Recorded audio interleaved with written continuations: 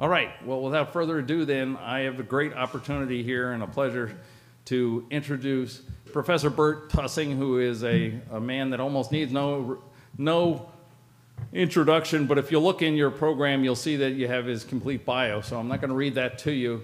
But he is the professor of Homeland Security and Homeland Defense. He's been doing this for as long as I've been at the War College, and he is, you know, we had General Hokanson here as a result of his connections and his reputation and the work that he's been doing across, as you heard, the 54 states and areas that he works with. But he is absolutely a known and sought after quantity to speak all over the globe.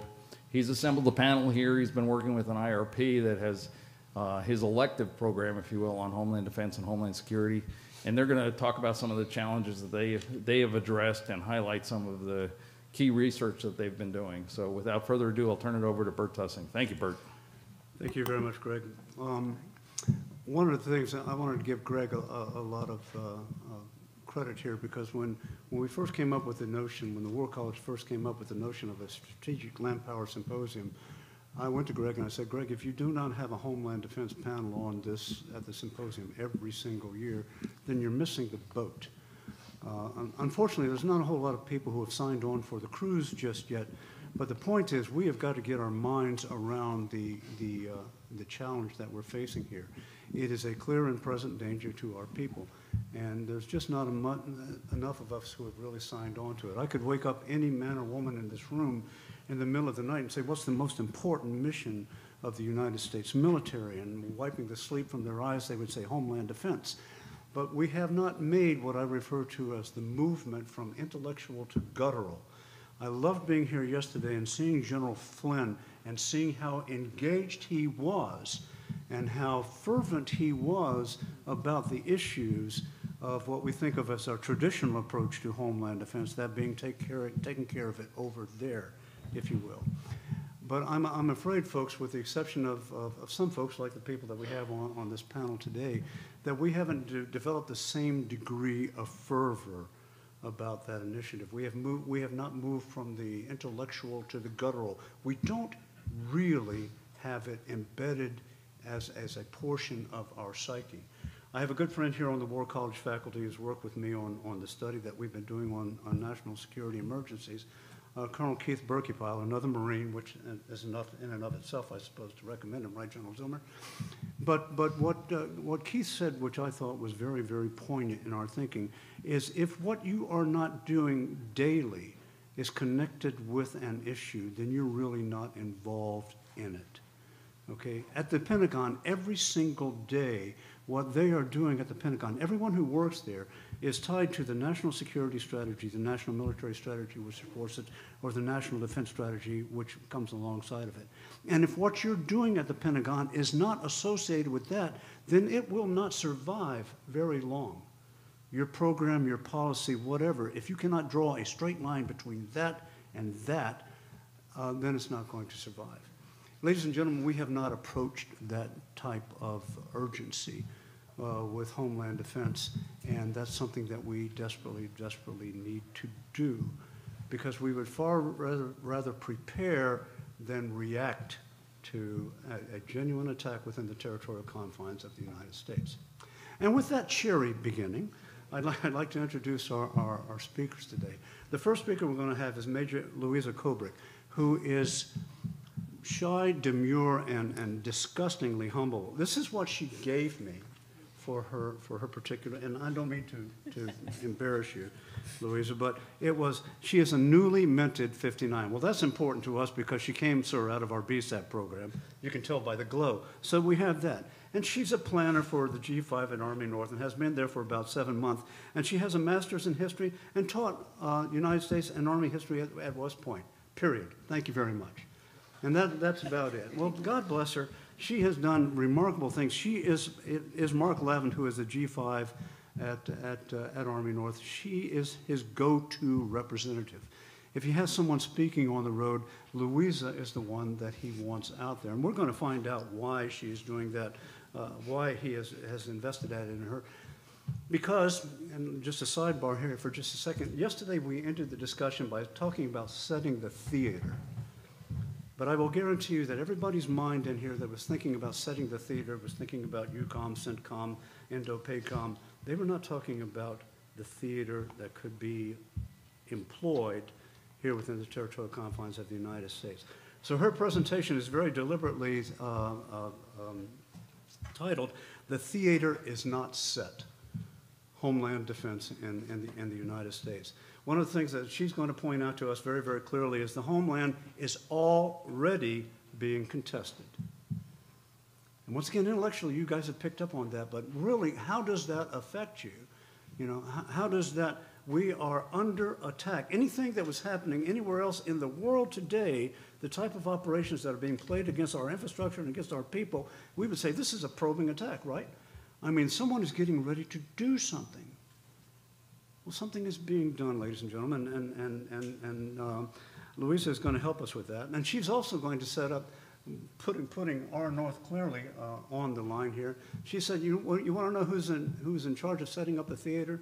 The same as every other theater. The Army Service Component Command is in charge of setting the theater for their area of operations and within the territorial confines of the United States. Yep, that's our North.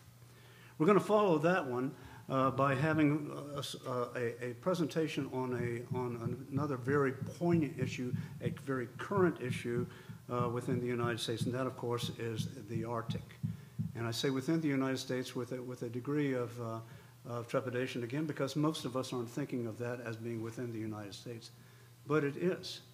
And one of the things that Lieutenant Colonel Sarah Witt and her two partners, Colonel Stu Lindsay and Lieutenant Colonel Justin Pritchard, the three of whom I advised on this project, they're talking about the deliberate challenges that are there and talking about how the military is going to have to rearrange its military strategy, capabilities, and forces to defend our interests and, oh, by the way, the interest of our allies in that very, very unique environment that we describe as the Arctic. Listen during her presentation to the introduction of new concepts like the Joint Arctic Operational Concept and the Joint All-Domain Arctic Capabilities. Poignant to us, the sort of thing that we think about with other theaters, but what are we thinking about with here? And then the last presenter is a friend of mine, which I will refer to as the thorn among the roses today, my friend Lieutenant Colonel Jahara Matisek. It's always hard for me to say Jahara because he goes by Frankie, and I will tell you the story some other time. But Frankie is a growing national treasure. He is currently at the United States Naval War College, if you all will forgive me for bringing that up. He's most recently from the United States Air Force Academy, and more importantly for us, Frankie was a charter member of the Homeland Defense Institute, Northcom's think tank, if you will, for these issues that we're working with here. I had the great pleasure of working with Frankie on a initiative they refer to as Operation Canary, where they were talking about the influence, specifically the Russian influence in their strategic communication campaign plan against some of our European allies. I was able to work with Frankie with visits to Estonia, Latvia, and Lithuania, and more recently to Sweden and Finland. But Frankie left me at home on the first, actually I was invited, I just couldn't go. Left me at home on the first trip where a nation that was under an information campaign attack in 2014, and that nation, of course, was the Ukraine. So we have terrific issues here. Frankie's going to talk about the socio-political information warfare. That's it. I would have gotten it eventually, but then we would have run out of time. The campaign that is underway even now throughout the world and within the territorial confines as well. So without further ado, I'm going to ask Louisa if she will start off with there and wake us all up, please. Thank you. All right, thank you. Thank you, first of all, to Professor Tussing for having me here. It's an honor to be here among these panelists and the speakers that have preceded us. And also, I want to say thank you on behalf of Mr. Tony George, who co-wrote this paper with me. It's a pleasure to be here on behalf of the G5 team at Army North.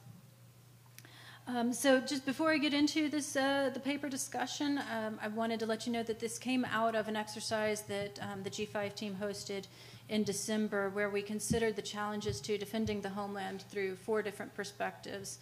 integrated deterrence, supporting a forward theater, setting the theater, and contested force projection.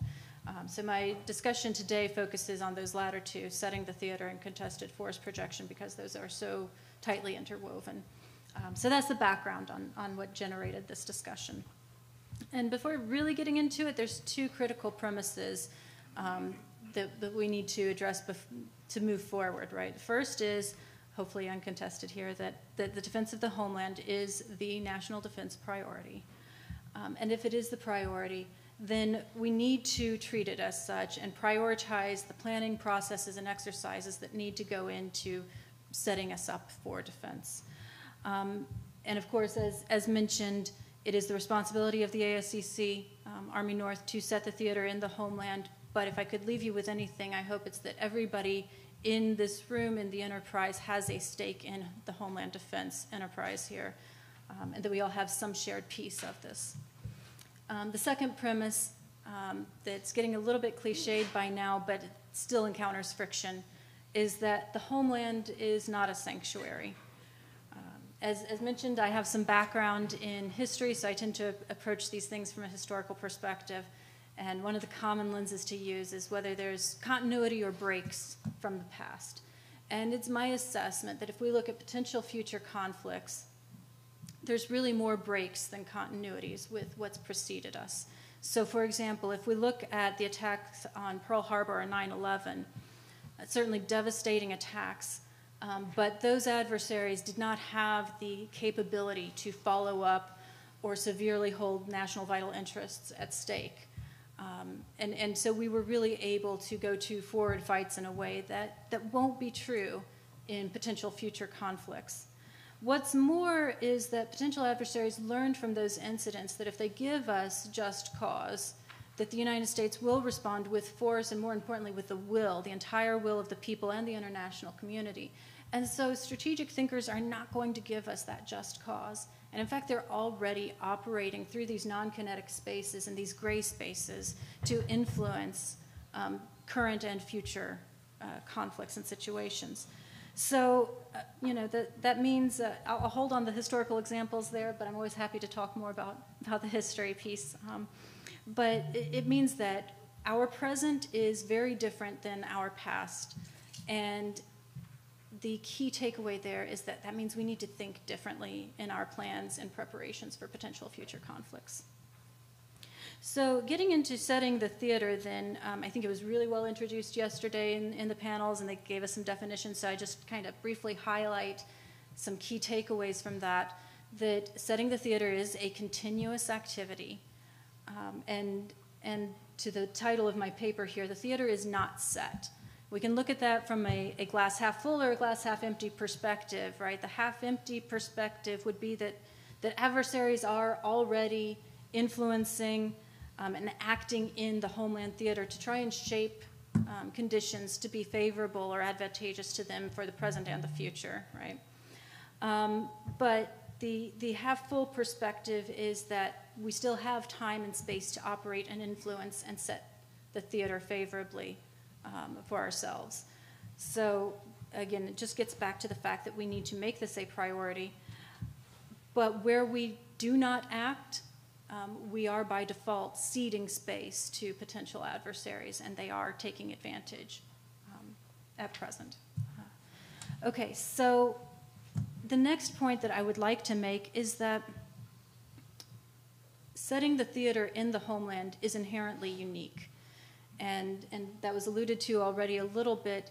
If you look at the doctrinal definitions and discussions of what goes into setting the theater, there's already this underlying assumption that we're talking about somewhere forward, somewhere other than here. And there's reason for that based off of the previous mentioned historical examples, right? That's what we've done.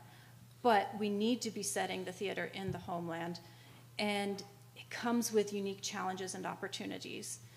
You might assume that it would be easier to set the theater in the homeland because we're already here and we nominally own the space, but that's just not the reality.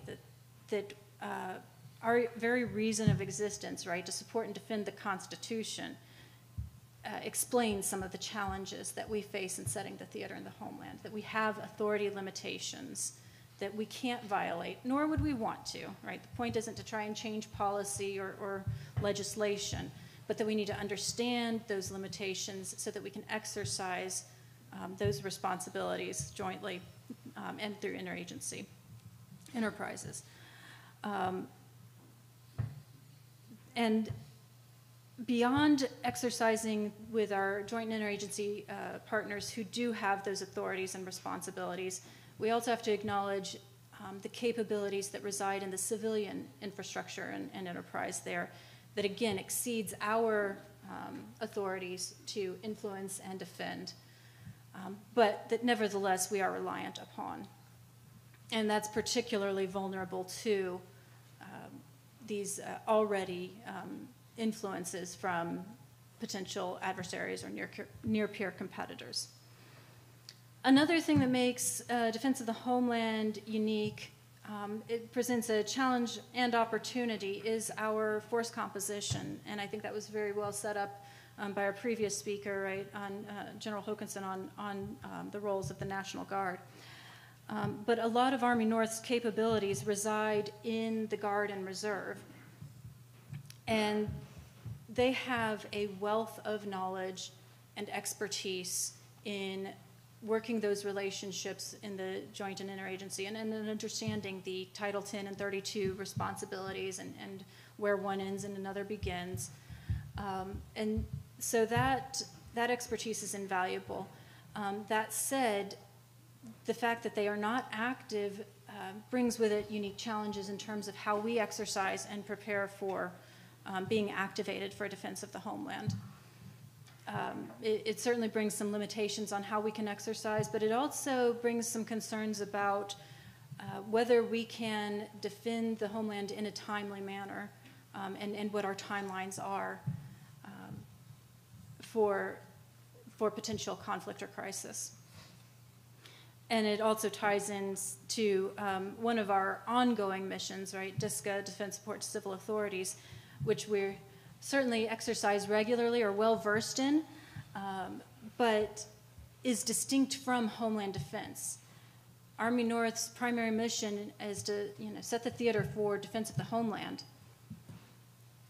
but what we exercise is DSCA. And that's a different kind of command structure. And so we need to prioritize this Homeland Defense mission to exercise what it will look like when the DoD is the lead enterprise as opposed to the other interagency partners. And this piece also, I think it was mentioned in some of the discussions yesterday, ties into how things could impact you, the other forces, right? That this is going to lead to competing demands on forces, because in the event that we have potential adversaries influencing in non-kinetic ways what's going on in the homeland, they very well could trigger a DSCA-type event, which means activating forces to respond in the homeland. Those forces may or may not be ones that you are relying on for your forward fight, or they may be ones that we were relying on for homeland defense. And if we don't exercise and stress these plans, right, the TIPFIDs for competing plans, then we're not going to really understand how we can respond and effectively defend the homeland. So to kind of bring things full circle, setting the theater is a continuous process, but there is a point at which there's a line of departure, right, that the things we do today can no longer influence what happens tomorrow. We may be still setting the theater for what comes next or future conflicts and crises, but right now, while we're in competition, is the time that we have to influence dramatically and set the theater with minimal interference. So we need to prioritize this, which means joint exercises and interagency exercises. And a key takeaway that I would like to leave you with is that without a defended homeland, right, then we have no forward fight. So this means then that the homeland theater is potentially arguably the most important theater to set. If we can't get to the fight, then you can't win that fight, right? So there is only so much that Army North's mission in Homeland Defense encompasses, and that means that everything else falls within the Army enterprise, but we all have then this stake in Homeland Defense, and this is going to be a joint effort. Setting the theater in the homeland competently and credibly is a critical step to successful integrated deterrence, right? And so, again, I would just leave you that everyone here has a role in this, and I look forward to the discussion that comes out of it. Thank you.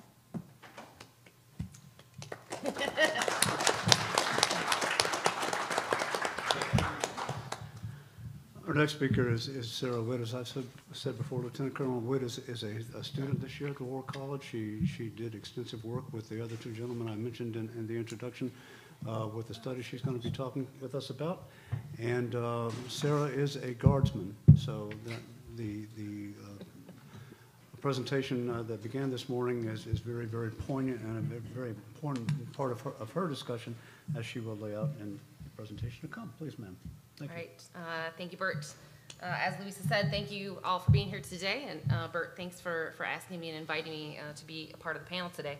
As Bert said, I am Lieutenant Colonel Sarah Witt, and I am a member of the Minnesota Army National Guard. Bert asked me here. We wrote our research paper for the Army War College on the Arctic. I had two other group members on my paper. They are not here, so hopefully I do us justice. As I explain kind of the process of our paper and how it evolved and the context in which we wrote it. We were paired together as we showed up for the first inaugural event of the Polar Bear Club. There's a couple other Polar Bear members here in the audience. That's our patch that we made at the bottom of the slide there as part of the Arctic Environmental Security Team here at the War College. It is built as a community of interest, people to gather, get together and get some awareness of Arctic issues, and we also discussed Antarctica as well. But that's how we met, that's how we came together. We talked about having interest in the Arctic. My two partners there in the regular Army have significant and extensive experience in Alaska. I am from Minnesota, where it is not the Arctic, but it is also extremely cold. And so I have experience when it comes to cold weather. And then in Minnesota, we will talk about it a little bit later, but we participate in the National Guard Arctic Interest Council. So that's what I wanted to write my paper on. We were paired together to kind of come together with this topic of defending the melting Arctic. So it ties together with some of the things Louisa said too, of how do we defend with Alaska being part of the Arctic, but our paper covers the entirety of the Arctic region, which again we'll get into details about later. So with that, the Arctic again is an increasing topic. You'll see it more in the news when things happen like balloons over around Alaska, ships off the shore, things like that. But it's definitely becoming more popular with conversations about climate change and everything else. You'll hear about the Arctic, so hopefully the discussion of this paper will pique your interest a little bit, if anything. So when you hear something on the news, you're like, oh, that Arctic conversation, I remember that, and that applies to us in the Department of Defense. So with that, let's go to the next slide just to cover some quick rundown of some things we're going to cover. So we'll do a quick executive summary, kind of if you walk away with nothing, you'll come away with what our findings were. Then we're going to go and cover the evolution of our research question. We thought we were going to go down one path, and as we did research and started doing reading, we pivoted and changed. So we'll cover a lot of the context in which we looked at for this paper.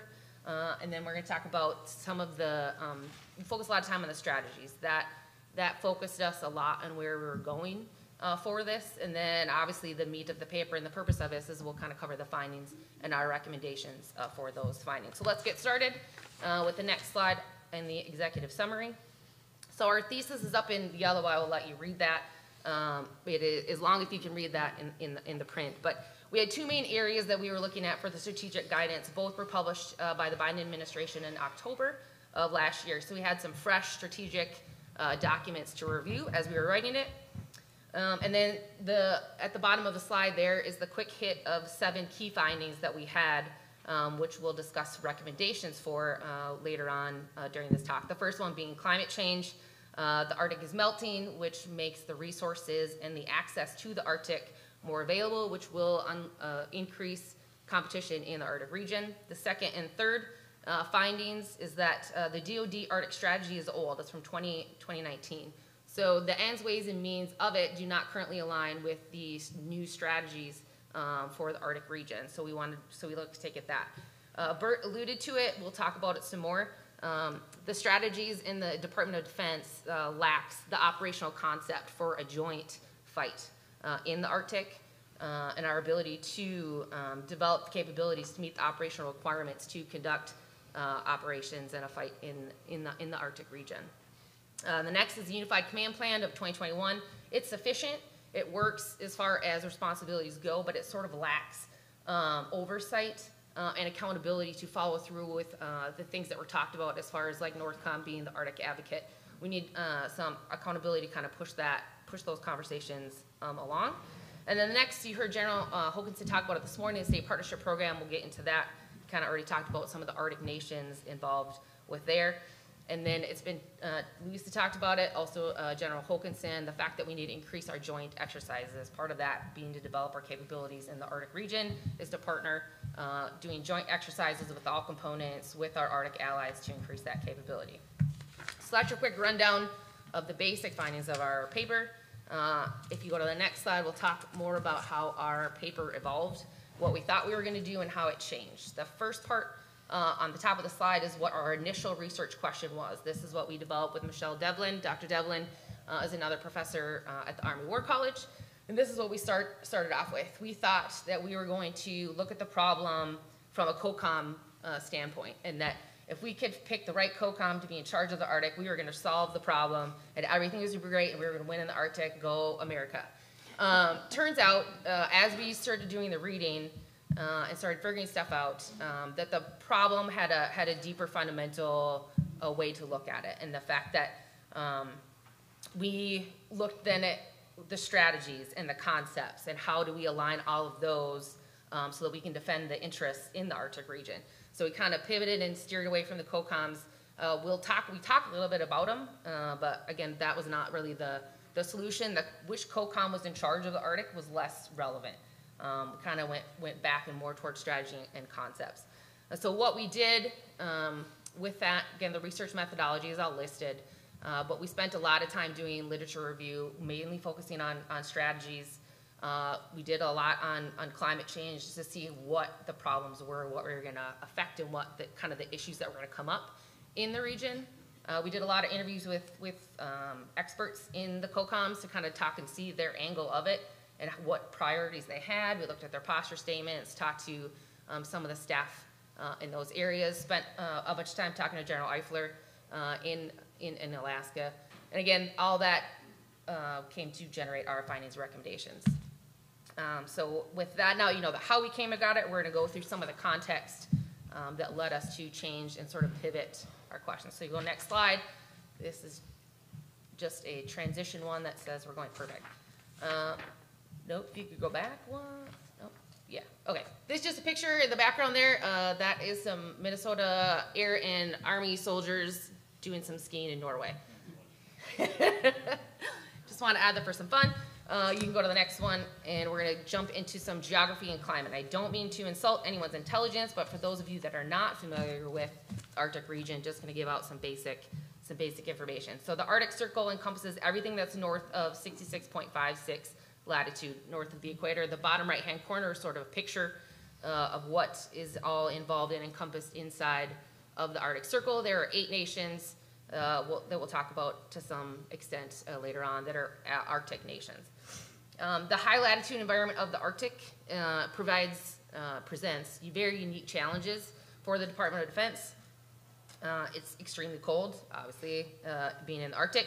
It has limited daylight, and then has difficulty with satellite angles to be able to communicate, which has issues as well. The North Pole itself has 24 time zones, so it kind of makes the construct of time a little wonky when you're up in that region because you're passing through so many time zones, which can make coordinating events a little difficult when you don't know what time you're talking about and you're moving through them so quickly.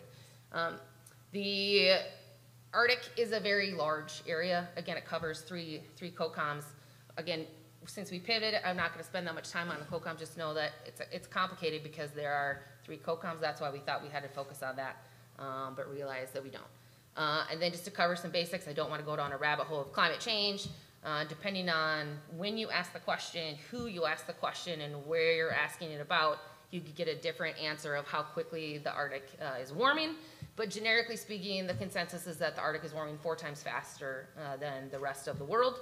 So with that, you're going to have reduced snow coverage, melting sea ice, permafrost is going to thaw, and you're going to have rising sea levels, which presents a whole bunch of unique challenges and opportunities, which brings us to the next slide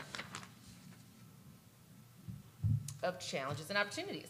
So we talked about it being a harsh environment. It is cold. Average temperatures in the Arctic, the annual temperatures are from 0 to 20 degrees.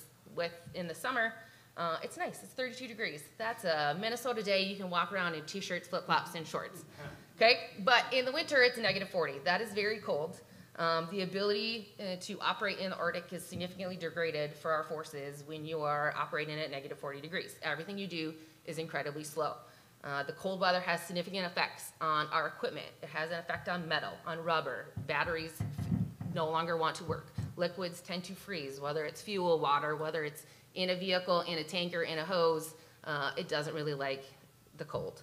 And then don't even try to use LCD screens and try to touch and make those work. But overall, the DoD as a whole lacks the equipment in order to properly conduct long-term operations in the Arctic. Measures are being taken, studies are being done. There's a recent study of soldiers in Alaska trying out new equipment, new gear, and clothing. So efforts are being made, but it's a slow process. We'll talk about that last part there. It's a low priority because there's other things going on. But we lack that capability. We're slowly getting there. Having Alaska forces helps the ability to test and try things out and see what works and what doesn't. So increased competition, a challenge and an opportunity depending on who you are and what you're looking at. The exclusive economic zones, which we'll talk a little bit more later, as part of UNCLOS, the UN Convention on Laws of the Sea. There is increased competition for the resources that will become available in the Arctic. And shipping routes, there are 4 different shipping routes that will become available at different times as the snow melts. Some of those can reduce shipping times by up to 40%, which is significant, and cost will reduce businesses significantly or a military to get from point A to point B. Fishing grounds is a big business. Alaska itself is about 2/3 of what the U.S. produces for seafood, and last year it's like about a $240 billion enterprise, so it's a lot of money. Minerals are in the Arctic are going to become available as we can get to them, and then as they become available with ice melting. A lot of the minerals that are available I can't pronounce, but some of them that are available are things like coal, iron ore, zinc, nickel, and a couple and precious metals. So they're going to become available. It's going to be increased competition to get to them. You're going to have some competition over those economic exclusion zones with countries as things become available. And hydrocarbon, the big one, oil and gas, about 90 billion barrels of oil are said to be in Alaska, or in the Arctic region, not Alaska. 44 billion barrels of gas liquid, and then it's about 1,600 trillion cubic feet of natural gas. So that's big money business. It's it's power independence. There's a lot of things that are be up for competition as things start to melt in the Arctic. And as I stated earlier, it's kind of a low priority, the Arctic, with doing modernization, getting the things that we need to no fault of the Arctic. It is a priority. We wrote a strategy about it. But with threats in the Indo-Pacific and in Europe, it gets lower on the priority list and precedence to get funding, to modernize, to get us ready to do it. So that's the challenges and opportunities. So we're taking a look at, on the next slide, some of the organizations that talk to and do some governance in the Arctic. There are very few governing laws about the Arctic. We talked about, the main one is UNCLOS that we talked about. Being able to have your 200 nautical miles outside of your shoreline is kind of yours as a nation to do with kind of what you would like. What has been, some would argue that it's no longer, the Arctic region has been under like the illusion of Arctic exceptionalism, where it's a place of peace and scientific discovery, and that the intent is that everyone keeps their political discourse and that away from the Arctic region. Well, some would argue that as of last year and some other times, that's kind of no longer, that illusion is gone, and now it's more militarized, and we'll talk about some of that. So the biggest one is the Arctic Council. That is where the most pronounced, most known international forum where people get together for collaboration and discussion and collaboration, mostly for scientific means and purposes. They have 3 legally binding agreements. Again, it's basic stuff. It's not military involved. It's search and rescue, pollution preparedness, response of how to do that, and mostly being scientific cooperation. The UN, again, we talked about that, has unclosed. NATO doesn't have an Arctic strategy and kind of stays away from developing that, as far as we don't have all of the NATO, not all 8 Arctic nations are part of NATO. Obviously, Russia is not going to be one, and Finland just became it, and we're working on Sweden, so soon 7 of the 8 will be, but they've kind of veered. They don't have a very specific Arctic strategy. The Arctic Council and all those elements, the Arctic Council specifically in its mandated original document said you will not talk about security. They very much wanted the Arctic Council to focus on cooperation and scientific cooperation. So it does not talk about security. So what does talk about security? The next 3. The Arctic Coast Guard Forum, which we specifically left out of our paper, just as a disclaimer. We did not talk about the Coast Guard. We left that out of our paper. But for the purposes of this, I want to bring it up. That's the only current military-to-military forum that actually has open communication with Russia. The rest of them, the Arctic Security Forces Roundtable, that's co-chaired by EUCOM Commander and the Norwegian Defense Chief, has kind of ceased operations with communication with Russia, as does the Chief of Defense Forum. And then I would be remiss if I did not mention the National Guard Arctic Interest Council, since we are part of that. Basically, what that is the National Guard states, mainly starting with Alaska, and the northern tier states that have extreme cold weather wanted to get together and have a way to talk about extreme cold weather and how to improve their Arctic and extreme cold weather capabilities, and then work at the state and national level to kind of share lessons learned, make awareness, and kind of work on that. So that's your international organizations. Everyone comes to these organizations with their national strategies in mind and what their national interests are. So if we go next to strategies, this is some Russian forces sitting up top, some snow pile. We can go to the next one. So U.S. Arctic strategies, this is kind of the bulk of where we started to pivot.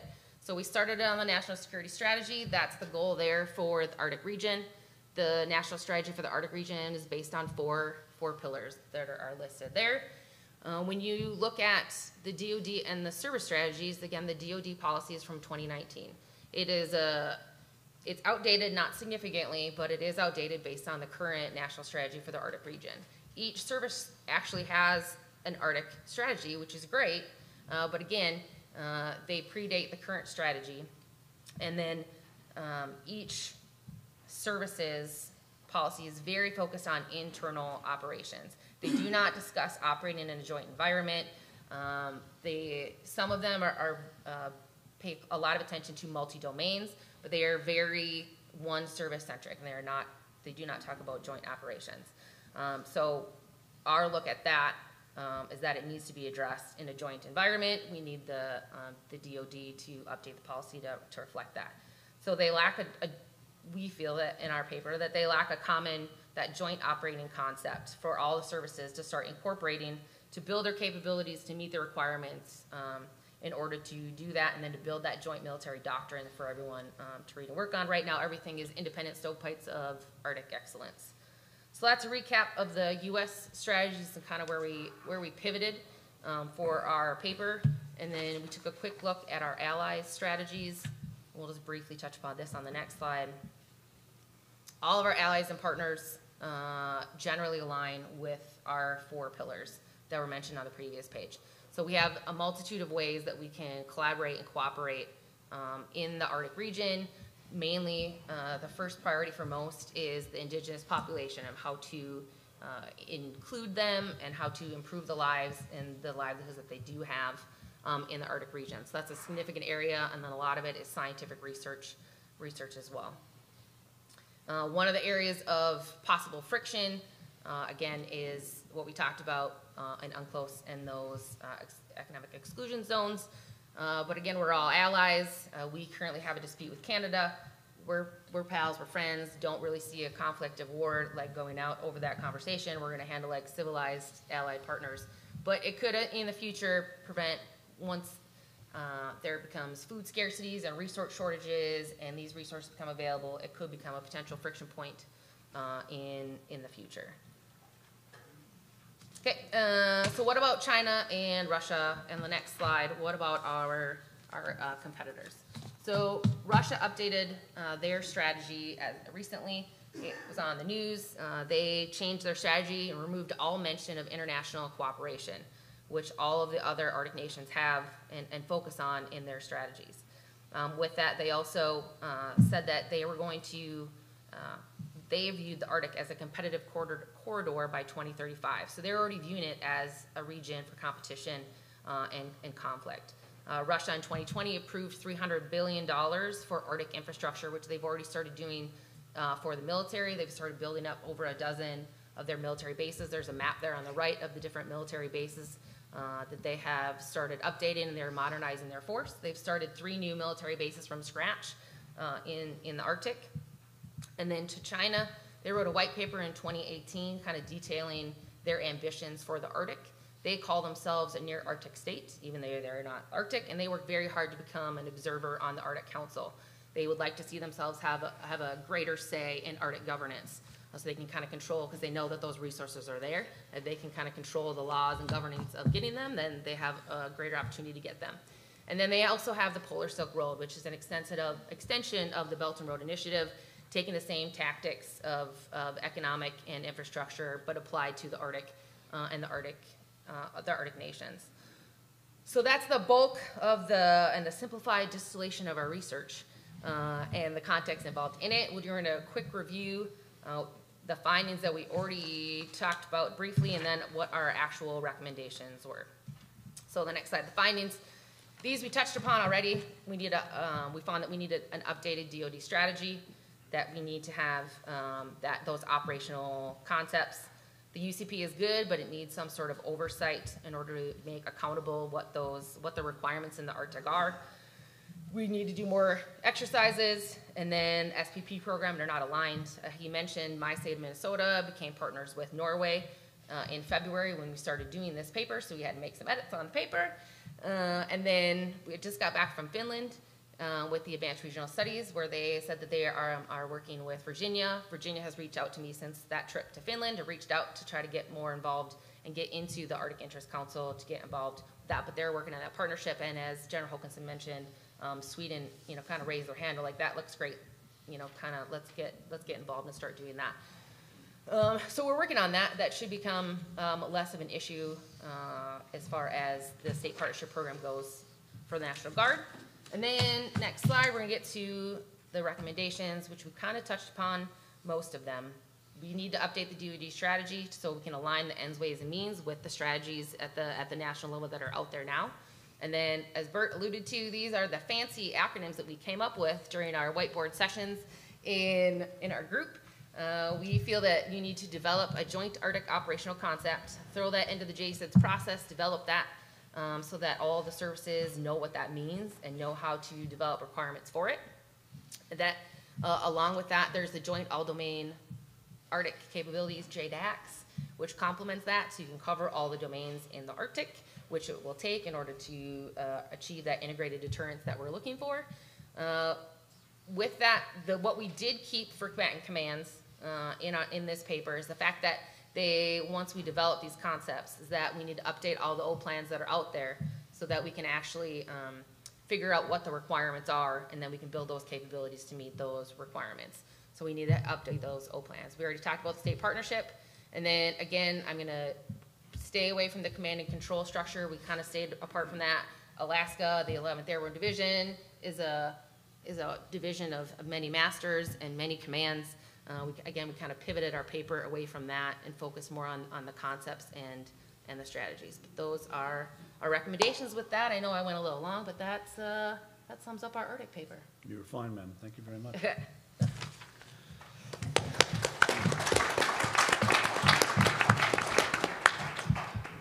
Something I would recommend to all of you is that Frankie is a prolific writer. He is published now in over 80 articles in peer-reviewed journals and other documents. And he and a colleague wrote a new book called Old and New Battle Spaces. And at that point, and the function, the direction of the book is to show how certain members of our adversarial community, particularly, let's be honest, China, have gone about weaponizing every function of our society.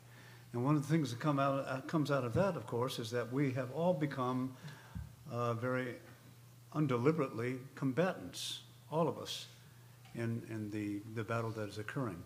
And with that as an introduction, Frankie, let me let you go from there, please. Thanks, Bert. So I wanted to start real quick with drawing lessons from Ukraine. And I know it may seem kind of counterintuitive, but in your respective jobs, as you think about the projection of Landpower, and that even includes even having to project it inside the U.S., Ukraine is approximately about the size of Texas, and yet it is very difficult to conquer both locations. Now, speaking to that point, I wanted to point out something real quick. So I'm talking more about influence operations today and the cyber domain. And in that context, what I mean is up there, I threw up a recent report of pro-Ukrainian hackers basically targeting Russian government intelligence and military officials and basically draining their bank accounts. Now, in a potential future conflict or crisis with the U.S., it's not so much that anti-American hackers could do that to service members, other people of the government, but if they could create the illusion or the fear of something like that happening or being doxxed.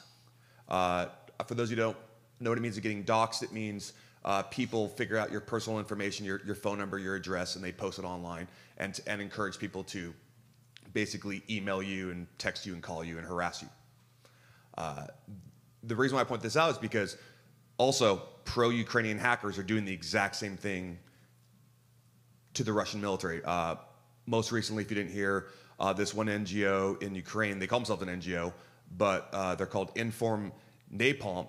They socially engineered their way into a Russian Air Force squadron and convinced the unit to take pictures of all the wives in front of their airplanes with their names and service dress codes of all the pilots of the unit.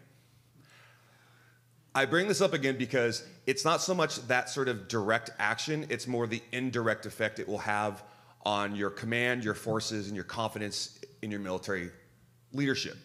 Part of me, having been in the Air Force over 15 years, makes me feel like, in one hand, we would find a way to be resilient in a future conflict where something like that were to maybe happen to one of our units, but reflexively, I am aware of how quick leadership sometimes is to relieve people of command for a loss of confidence in command if something like that were to happen in a true conflict or crisis. So I bring that up because most of my presentation today is more about having that mindset to realize it's not so much the direct action, it's more of the indirect consequence of these actions. Next slide, please. So I wanted to point out here that we take this for granted, the fact that the average American actually views essentially the cyber domain issues and threats by adversaries as their number one concern. The reason why I bring this up is because, in one sense, in the U.S. military, should we not be taking a cue in that sense of having a mindset to the American homeland as to what Americans perceive as a real and legitimate threat to their way of life? Next slide. Now, for those of you that have seen Moneyball, unfortunately, sometimes we end up being on the 50 feet of crap side when it comes to thinking about Homeland Defense, and especially the cyber domain and information operations. Next slide. So when you think about how interconnected the world is at this point, the fact that 86% of humans around the world now have access to the internet, that is fundamentally different than 20 years ago when less than 10% of the world was able to get on the internet. This is fundamentally changing the way we interact, we function, we operate.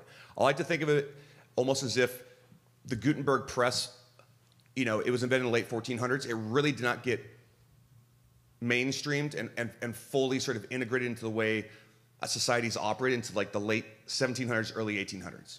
So we think about, uptake and adaptation and its implementation and ease and cheapness of use. We basically have seen this happen. A process that took hundreds of years has basically happened in about 20-ish years or so. That is a fundamental transformation of the way we interpret data, information, and our understanding of the world, and also networks and just the way you can sort of interpret the world. Other things that I think is also important to realize is, as you can see up there, the Chinese and Russians are investing very heavily in this because it is an asymmetric advantage. And FBI director recently claimed last week that China has a 50-to-1 ratio of people that sort of do cyber and influence operations compared to the US. That is a incredibly different scale than I think we've ever actually encountered.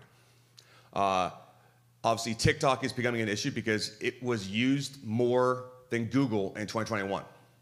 Again, this is a fundamental transformation of the way people perceive the world and the way they interact, and also the way adversaries look at how they can shape and influence the US. And as Bert nicely pointed out, everyone is being turned into a combatant. Everything can and will be weaponized in a way that you, again, did not think or consider 20 years ago. Next slide. So one of the terms I've increasingly moved towards is this term of socio-political information warfare, and it's basically a blending of every sort of element of society that can be turned into a cleavage. And in that sense, again, this is something that was just so much hard to do in the industrial age. And when you think about how quickly Russia in 2014 was able to own and dominate the information space, it's quite telling that within a month of the invasion and annexation of Crimea, National Geographic actually updated their maps to reflect Crimea as being a part of Russia. Why was that? Again, they managed to own the information space and create the, I guess you could say, digital construction of reality to reflect that this was their territory now and there's no room for discussion. Next slide. It goes without saying how much the Russians and Chinese did really push a lot of narratives on the American public, whether, if there was an RFID chip in the vaccine or all the other bad things that would happen to you. A lot of Americans died unnecessarily because of influence and shaping operations. This is a direct kinetic outcome of these indirect actions taken through the cyber domain. Next slide. It also goes without saying, as once you return back to your bases and homes after this fantastic symposium, is thinking about your organization, your institutions. Are you set up for the industrial age or are you set up for the digital age? And I mean this in the sense that if you do not reconsider the way you're doing business in your shop or in your MOS, AFSC, then you are not fully taking advantage of opportunities, but also not fully understanding the way you can be resilient against adversarial attacks. One such big concern I have now is that it is so much easier to attack American civil society, our ideals, our values, our belief systems in ways that, again, were not possible in the industrial age. And that also takes me to this term that you've probably never seen before, schismogenesis. If you're really into it, you can check it out. An OSS agent from the 1930s, early 1940s named Gregory Bateson, he was an anthropologist, basically discovered that in some parts of the Asia Pacific, he could actually do more harm to Japanese occupiers of certain islands by turning society against the Japanese as opposed to having to fight them. And it's very telling if you go back and read some of the work he did.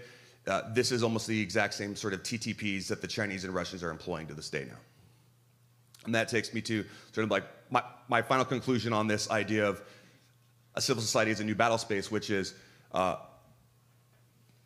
we always think of the movie Red Dawn when it comes to thinking about America being occupied. But I would contend to you, we are occupied. It's just a digital occupation. What does that mean? It means that when your kids or your crazy aunt or uncle go on social media and share some, viral meme or something that is disparaging, their choice in deciding to share that or like that or forward on to their friends, you are actually making yourself a combatant in that. And I would actually even argue by virtue of you deciding not to click like or other things like that, you are also being a combatant because you are choosing to not engage in influence operations, but you are still, by virtue of not participating, you still are a combatant. And this is a major paradigm shift that I do not think our political leadership has truly conveyed to the American public. Next slide, please.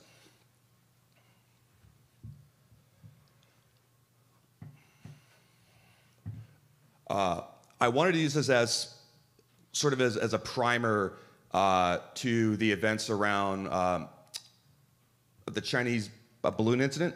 Next slide. So as you probably remember, it became a really big deal. But what I think, again, when I talk about the direct action versus the indirect action and consequence, the amount of partisan bickering over this and social media debate about American airspace and sovereignty being violated by the Chinese, I wasn't so much worried about that. I was more concerned about sort of the indirect actions. And again, when you start looking at this event, and if your organization has any sort of impact or thinking on Homeland Defense, you should be looking at events like this as to teasing out how you might respond to a future crisis and how you can alter your TTPs for releasing information in a timely manner and making it very transparent, but also preventing an adversary from trying to turn this into a divisive issue. Again, going back to that concept of schismogenesis and trying to create societal divisions. Funny aside to this, next slide. I kid you not, within 5 minutes of that balloon being shot down, I actually got an email from the Chinese. If you've never heard of this thing, it's their high-tech talent program. They found my email at the Naval War College and invited me out, obviously.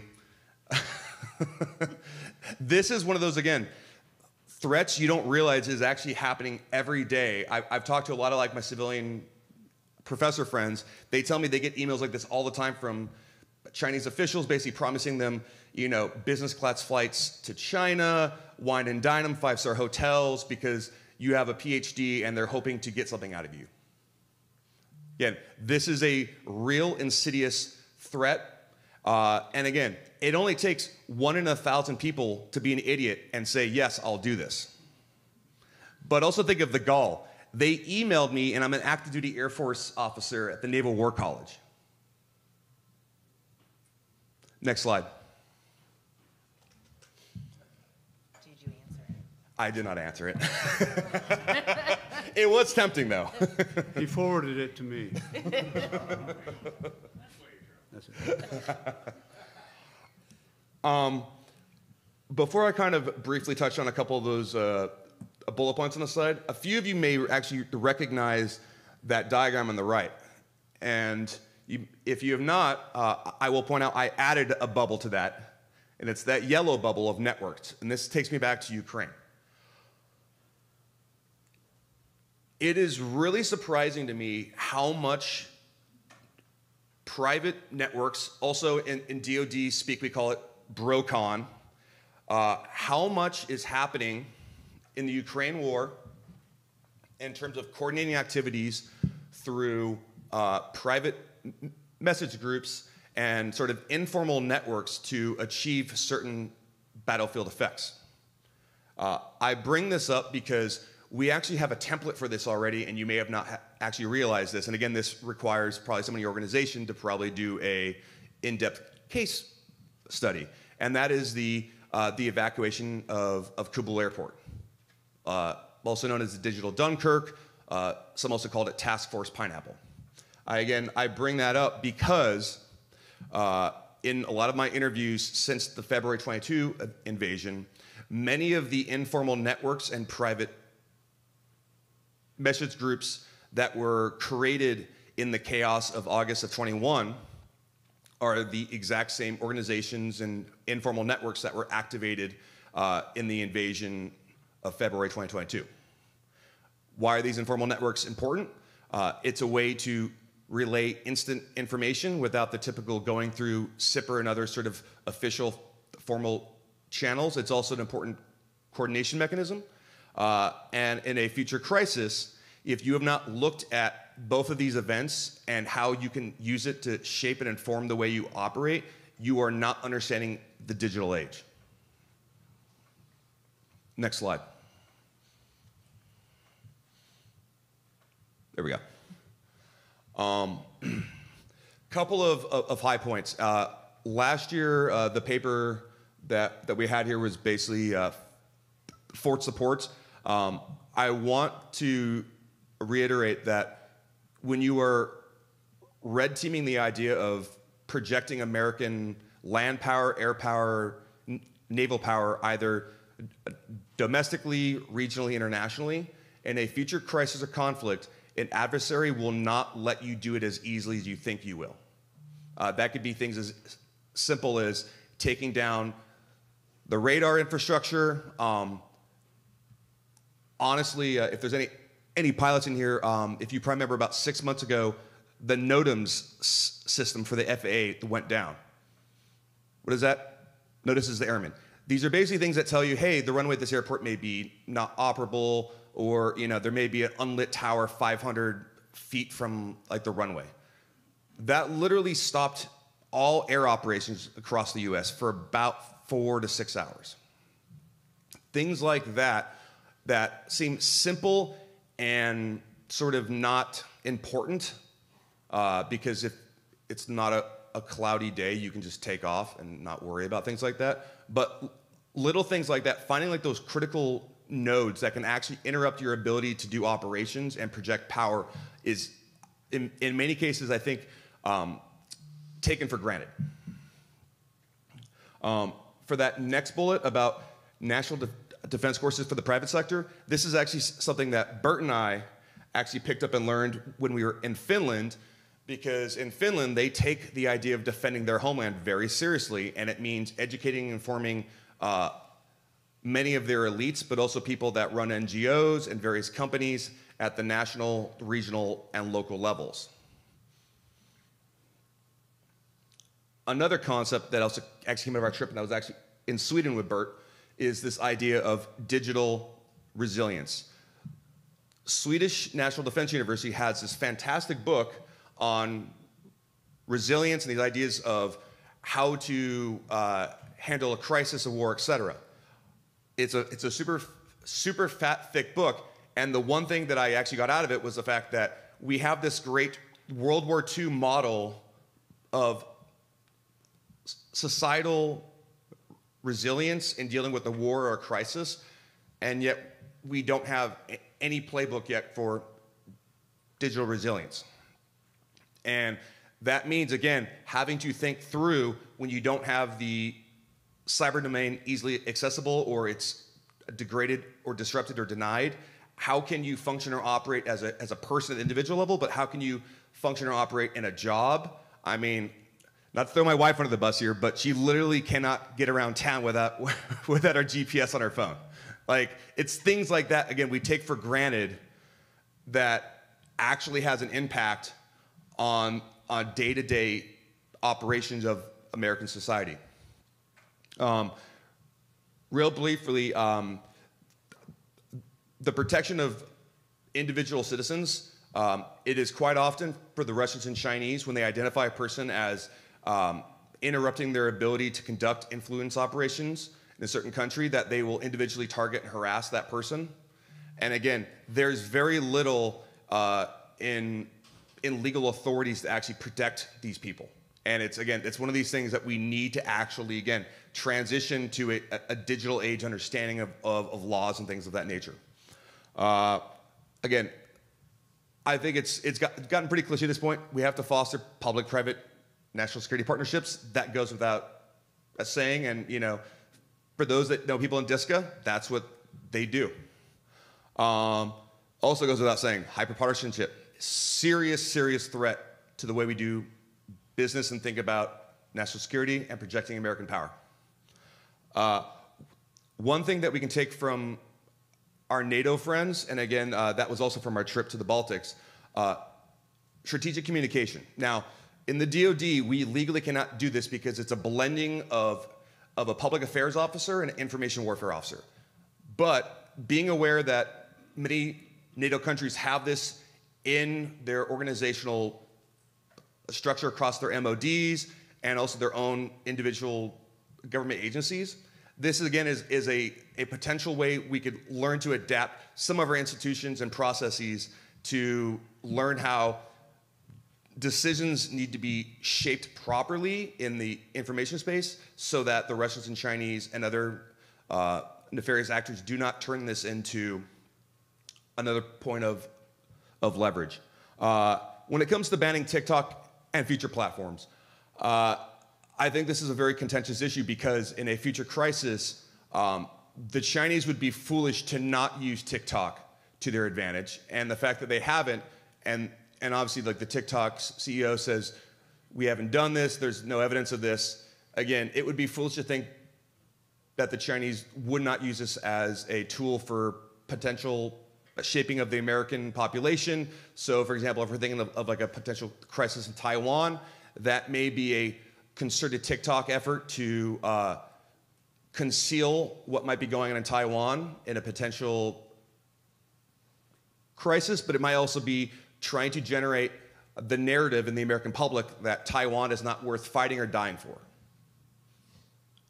And that's just a stone cold fact.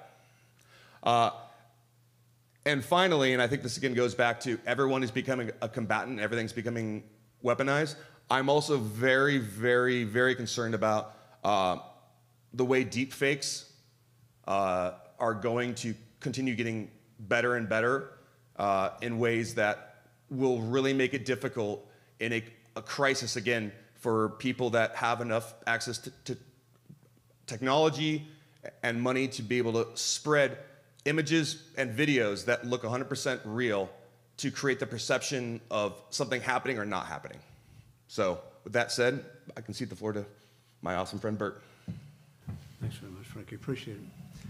Ladies and gentlemen, there's a lot of grist there for us to begin with. I'd like to open up questions, if we could, and if I will, I'll take the moderator's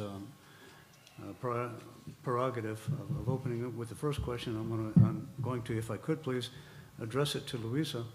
Louisa, you talked about something which basically approached a declaration for a whole of nation requirement for setting the theater.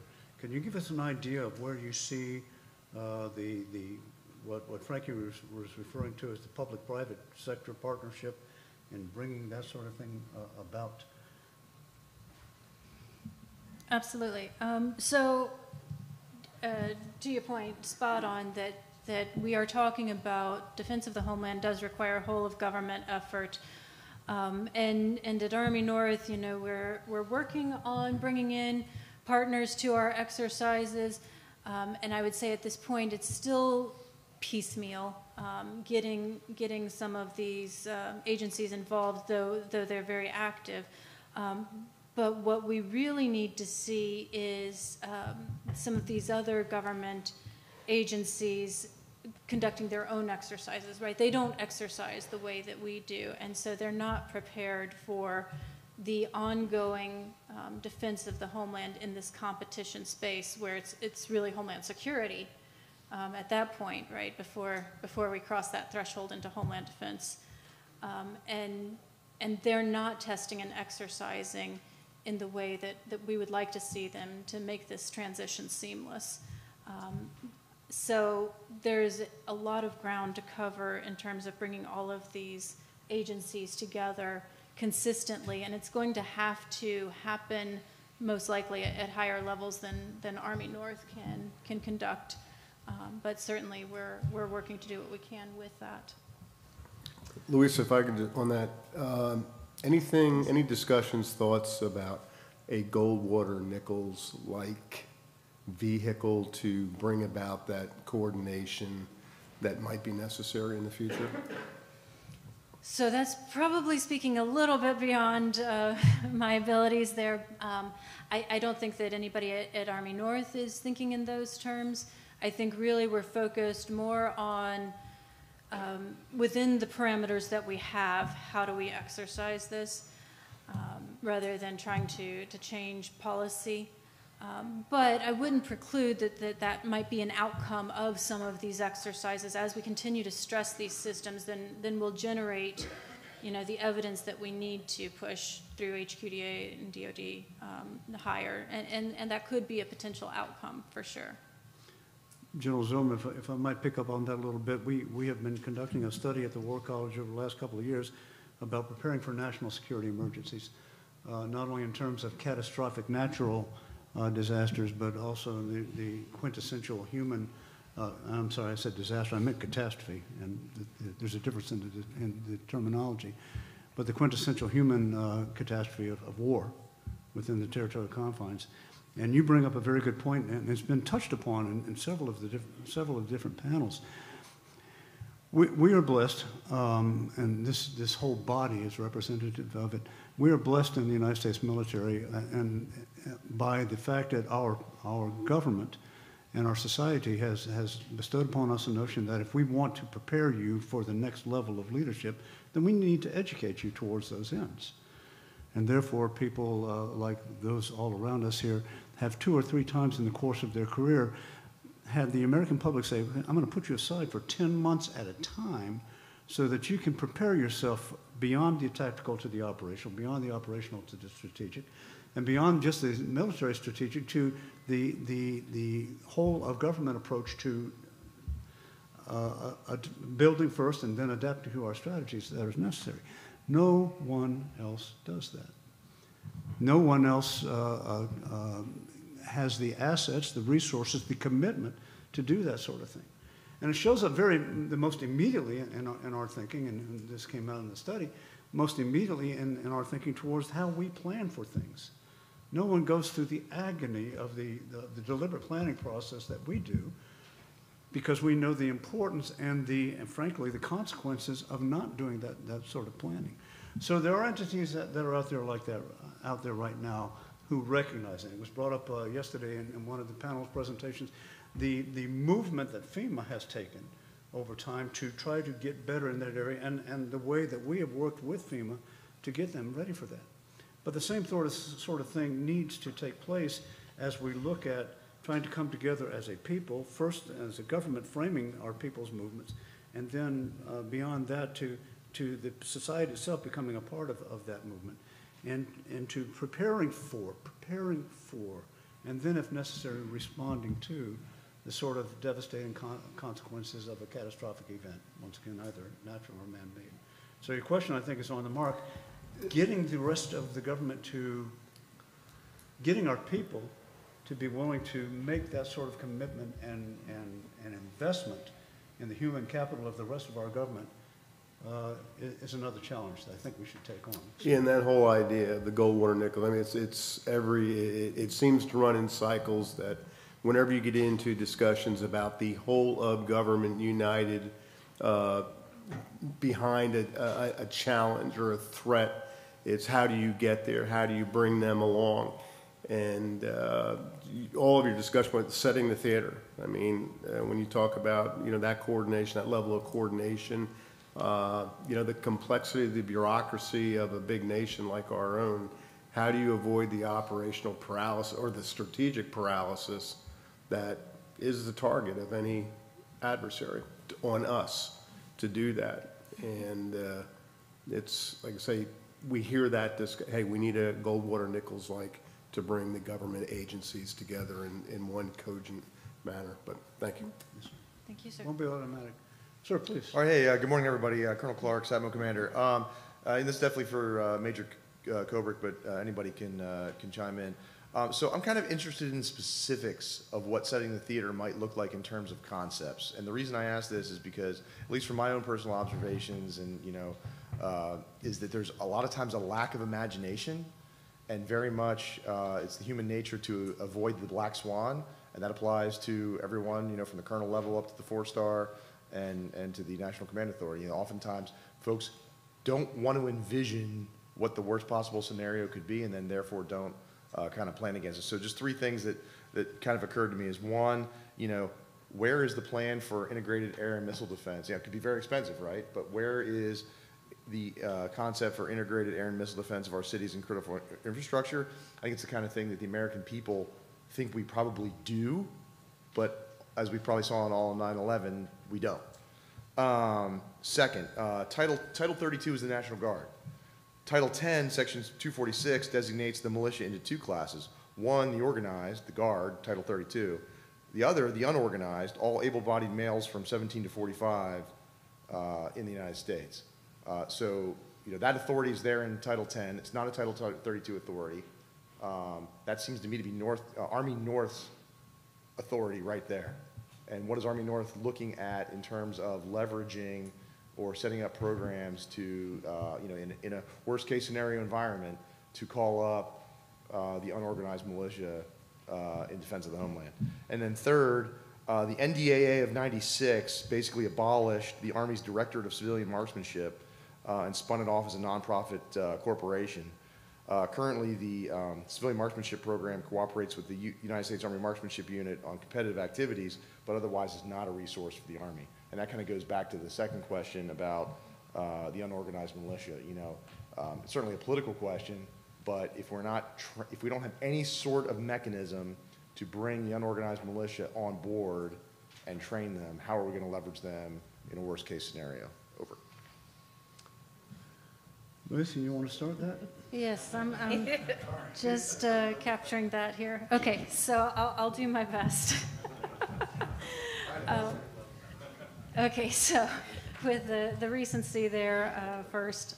Okay, so Guard, or I wouldn't go so far as to say unorganized militia, because a vast majority of Army North's resources are assigned Guard resources, right? So they do get exercised. It's just that we have to activate them to do so. So they're most frequently exercised during DISCA. No, I specifically mean the unorganized. I'm not Okay. talking about Title 32. All right, Unorganized unorganized militia. militia, all able-bodied males, not in the active duty Army or the National Guard. So my brother, who's... So there are state militias. And Right. there are states, the New York Guard, in fact, when you ask the New York Guard, they have the New York Military Department, because they have both an Army militia as well as a naval militia.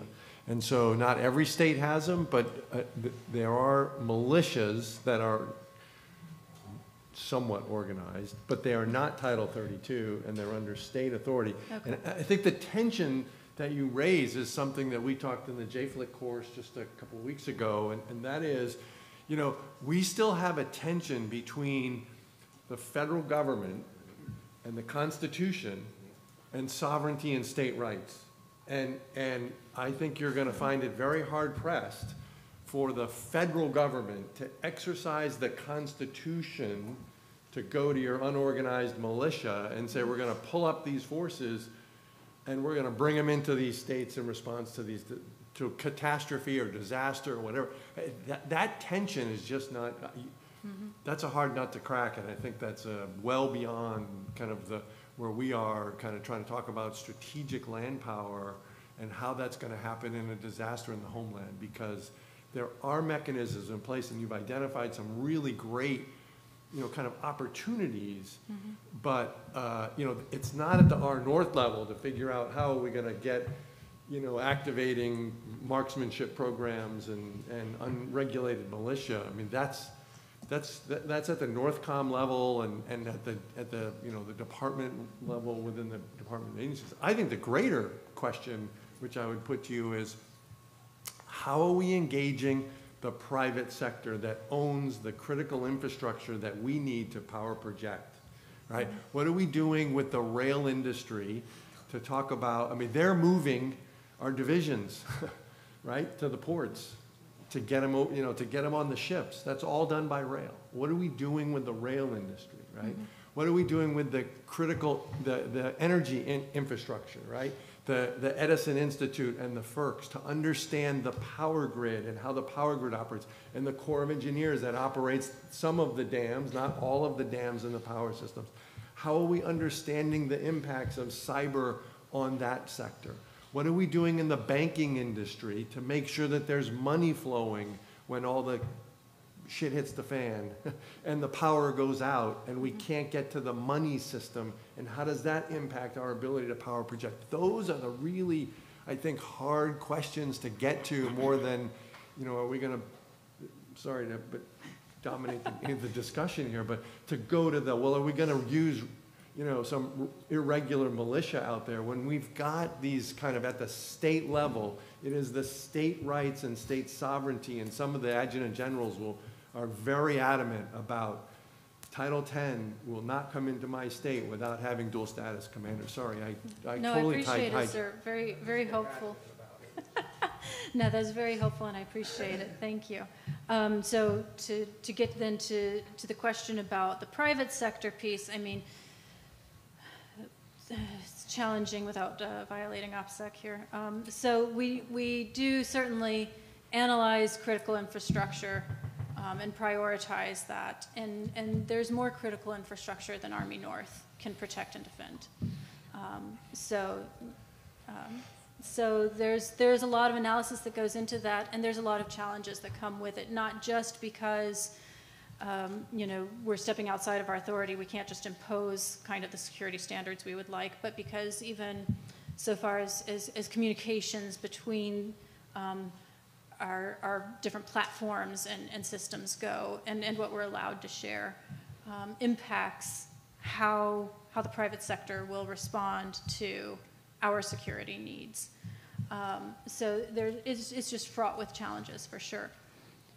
But I think that speaks also to Colonel Clark's earlier question about protecting the critical infrastructure that's certainly that is integral part of our plans. And just it gets back to the fact that we have to stress these plans in the exercises that we've been conducting. We've been trying to kind of see where the points of failure might be, and I don't think we've gotten there yet in really seeing how badly this will impact then not just defense of the homeland, but projecting forces. But that is where Army North is right now in trying to exercise and find those points of failure and friction. I actually wanted to add on to that because of what you said, and speaking to the ideas of these unregulated militias and what you can mobilize in a crisis. So again, taking a lesson from Ukraine, when I was there in August of 21, so a few months before the invasion, one of the NGOs I met was an anti-corruption, pro-democracy NGO. They were getting money from USAID and State Department to do their activities. Guess what happens in February of 2022? They turned off their website and became partisans and went down to the front lines. And to this day, they're still killing Russians. Now, what does this mean in a actual crisis on the American homeland? This is why I would actually argue and contend that we need our J7s and all 7 staffs to be thinking about how can you plug in and integrate into civil society and these networks so that if you do have a gap or a seam that you cannot fill with a uniformed body, can you identify a group of volunteers, a club, an NGO, etc., that has an interest in providing that to you for free, because they're usually, in a crisis and conflict, there's usually lots of highly motivated individuals that want to do something and they don't care about getting paid. They just want to win and get through the conflict or the crisis. And I think that's one of those things, if you take anything away, in my opinion, that would be, how do you do that? You know, if it means the railways are basically going down, you don't have the people like to run it manually, guess what? Go down to your local Elks Lodge and see if there's any like retired people there that used to work there that have that baseline industrial age type of knowledge to make these things work without the internet anymore. Sam, please, sir. No, what a terrific, terrific panel. Thank you all. You know, just as a public service, you know, to reach out, and Professor Tussing knows this, we've been toying with the idea over the last half dozen years of a war game, which we called Shadow of a Doubt, to look to see could a determined adversary through information affect U.S. Army readiness and quantify that. So maybe, teammate, we can talk about that further. My question is for Lieutenant Colonel Witt. With the lack of Army and really DoD capabilities in the Arctic, and we've sort of ceded that, and we've said it's low priority. How does that affect, or does it, combatant commands plans and campaign plans? And is, in your research, is the Arctic key terrain? Thanks. I would argue that for the U.S., Alaska is definitely key terrain as far as the Arctic. The other Arctic nations will be key terrain just for power projection platforms that in the event the U.S. needs to go there, we need to have those relationships with our Arctic partners in order to do that. The unpreparedness for the COCOMs, again, I have never worked at a COCOM as to what their plans look like. So what that readiness does, I mean, every COCOM in their posture statement has the Arctic at some level, if it wasn't this year, the previous year, as a priority. So that exists. It's just slow to get movement and traction just because of funding and the other events that are going on in the world. So I'd say that the priority, the acknowledgement, the awareness exists. It's just there are many competing priorities and funding that sort of inhibit the ability to do it and slow the movement towards being able to conduct that. That kind of answers that. Just as a footnote, you know, the Air National Guard, the 119th Air Wing, New York National Guard, is the only asset in the DoD inventory that has C-130s on skis and is kind of Arctic landed. They supply the National Science Foundation in the Antarctica, and they go up to the summit in Greenland in the summer season, our summer season. But that's the only assets we have in the entire DoD inventory. And if I could just add on, certainly it is a priority for Army North to kind of deconflict what's going on there in Alaska. As you said, it is a power projection platform for INDOPACOM, but so those forces are assigned to INDOPACOM. And so that means that while this is part of the homeland that is part of our defense prerogative, we would need to flow forces in while they're flowing forces out potentially. And it's not hard to imagine how many friction points we will encounter in trying to exercise any of these tip fids. So that is certainly one of our active priorities in deconflicting. So at the risk of straining my friendship with Greg Caldwell, I'd like to thank you all for your attention here. This is, as you might imagine, this is a subject of growing importance and of personal passion of my own. We need to continue to work these areas, and we will. As we right towards the end of our discussion, we got on some fundamental challenges that we're facing here because we're doing things within the United States. And as you try to figure out how we go about addressing these issues, what's the role of government? What is the role of the 4 different levels of government that we talk about? I would suggest to you that we're going to have to look at this from the bottom up and from the top down, not only within government, but within the private sector, within our communities, and so forth. And they will all be involved in the business of the military if the day should come that the President of the United States cries havoc and lets loose the dogs of war within the territorial confines of the United States. The federal government's responsibility is, without a doubt, to construct the strategies that we will need to address this as a nation. But as you all know, the strategies are just the things to hang things upon. And the supplemental strategies, the operational plans, the plans that will take place within the state governments, the plans that will take place within the communities of those state governments, will need the direction that strategy will be laying out for us. So first as soldiers, sailors, airmen, Marines, and then as citizens, I would enjoin you all to not only think about this yourself, but begin a conversation with your friends on the outside. This is not unthinkable anymore. And the more that we address ourselves directly to the issues, looking at this as a whole of society, the more we will be prepared as opposed to having to react if the dark day should come. Thank you once again for your attention.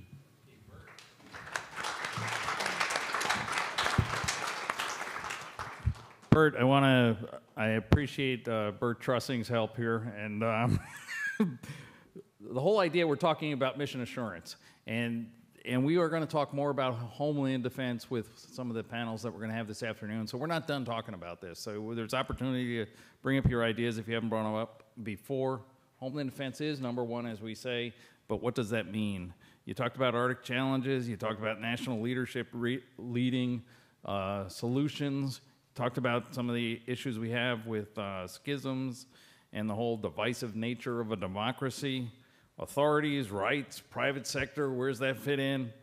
The whole idea that in 1861 through 1865, I think we had some issues with state rights, and I thought we had that solved, but I guess we're still looking at some of those challenges with the federal government. And one of the things I'll bring back to history is we know we have historians on the board. There was this whole Plattsburgh movement, this Plattsburgh programs that around World War II to try to go ahead and get the country prepared to be more outdoorsy, to be more like a militia, and to be more ready for war, so to speak. But that was started by private citizens. That was rich folks that said, hey, let's have a camp up in Plattsburgh, New York, and let's have folks come and get prepared to be able to go ahead and live like the soldier for a summer and help prepare the nation to make them ready. So there's lots of things, but that was the private sector getting involved. And again, we get back to how are we going to coordinate all this stuff. Bert clearly has covered a lot of water in this area. You can see by the panel he's developed, they've done a lot of research on this. I'm glad to know that the Arctic is cold and that we were able to determine that after our 6 months of research. So thank you for that. But if you have more questions, you can see that clearly he's the expert and his panel has done a wonderful job. So please, let's give him a big strategic Landpower. Thank you.